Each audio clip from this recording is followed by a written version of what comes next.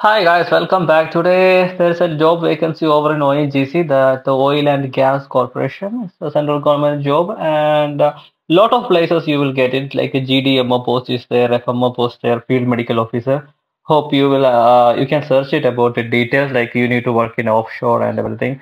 And it's all about there's a full time is there, part time is there, most is available. And for the FMO, the field duty officer, the 1,05,000 will be the salary, and the contract GDMO officer will be 1 lakh. And all you need is an MBBS degree. And also for the a medical officer in emergency duty, that is also like 1 lakh you will get it. And specialist also is there. They will get 1,13,000. The general medicine, general surgery, ophthalmology, everything. The criteria is you get 30% in interview, 70% in your qualification and all. And this is the increment and everything. And the procedures like online you need to apply. It is on 14.